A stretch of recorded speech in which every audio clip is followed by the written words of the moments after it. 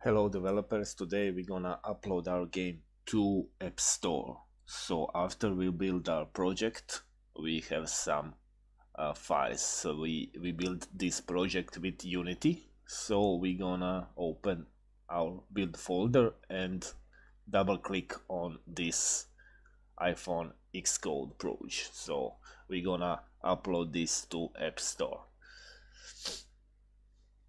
We are just using a virtual machine for learning purposes. So after we have connected our iPhone for testing, so we have plug and play device. This is my iPhone. So what we need to do is just go to signing and capabilities and click enable automatic and sign with your Apple ID.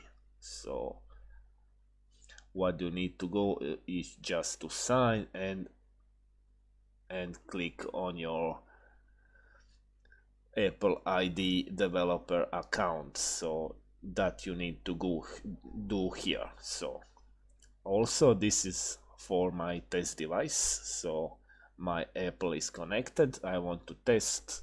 I will also do this enable automatic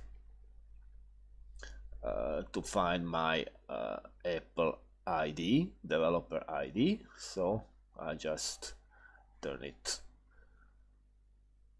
signed, and now what we need to go is Unity framework. We need to change something here. Go to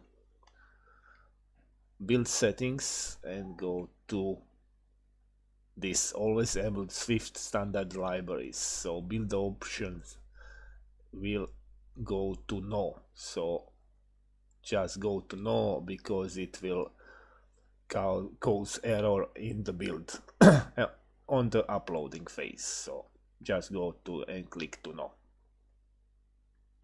Okay, I also connected my removable Apple iPhone here. So go to Unity iPhone, go to signing capabilities. This is our team ID and this is our bundle identifier. So it's already set up and just click build. So I'm now building for testing. So now I'm building to my Apple phone. If I want to publish, go to Xcode product archive. So this is step for publishing. So I will do this also, and I will be back after building for archive.